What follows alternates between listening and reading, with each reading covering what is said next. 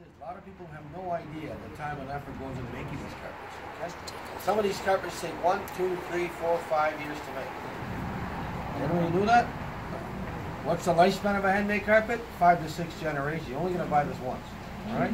So, there are a lot of steps of making these carpets, and the steps are these.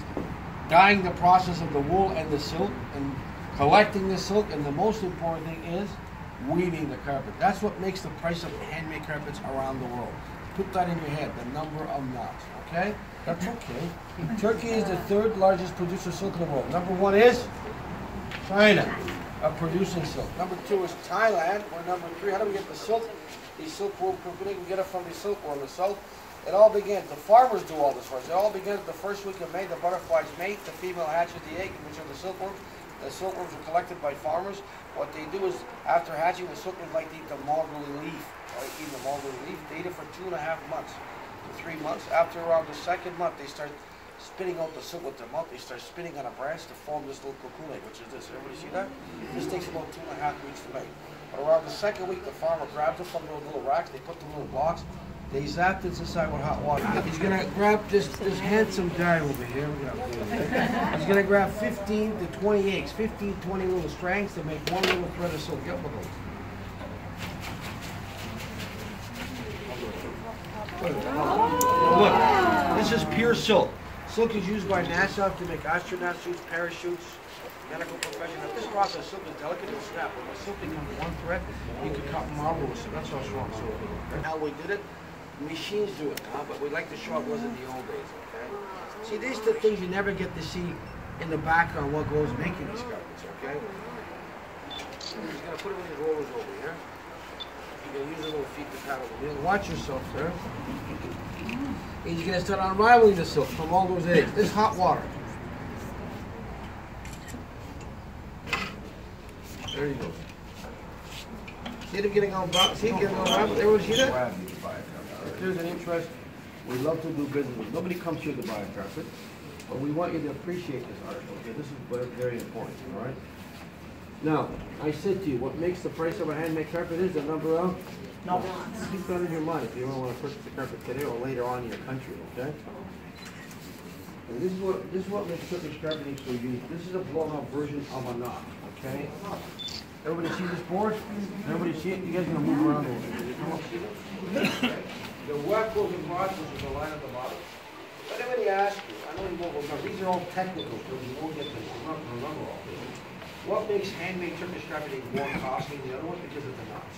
So you can check this in your Google, right? Turkish carpet are all double knotted. See those two loops around those two bolts? That's a Turkish double knot. It's called the Gordian knotting technique, from the Greek word Gordian. Roughly about 10 months of labor. Oh my goodness. I'm not joking. 3 hours a day. It's hard on the eyes, back, fingers. They cannot physically work more. Right? She's going to show you what a Turkish double knot looks like. You have one of these.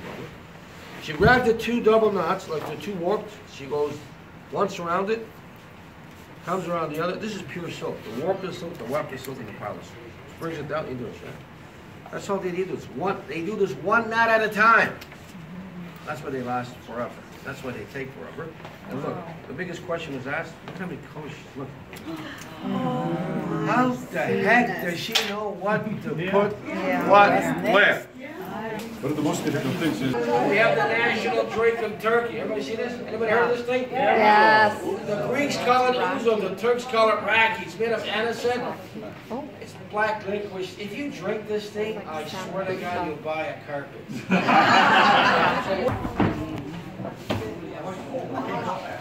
This is from this region of Milan. Look, going back to the pattern. This region of Milan will never make that. Understand? This is how we know where they're made from. They all have their own little traditional pattern. So this feeling of the wool on wool, do you understand what I mean by wool on wool? The warped is wool. The weft is wool, and the pile, which the knots are done, is wool. Alright? Why? To get that geometric look. 3 by 5, 4 by 6, 5 by 7, 6 by 9, 8 by 10, 9 by 12, 10 by 14. Okay? Oh, that's pretty. That's like that's pure silk. That's gorgeous. See that? Wow. What's lotus in the middle? Chicago. Oh, it's gorgeous. Oh my God. That's a gorgeous piece. It is a gorgeous. But that's what you get when you buy something. Not too many people own stuff like this. All right. Oh, wow. That's clever. Don't be afraid to walk on it. Two-sided? Is that what it was? Don't be afraid to walk on it. Okay? It would look nice in your house. That red color. There's a lot of time and effort going into making these carpets, so. But it's an art. That's what this is.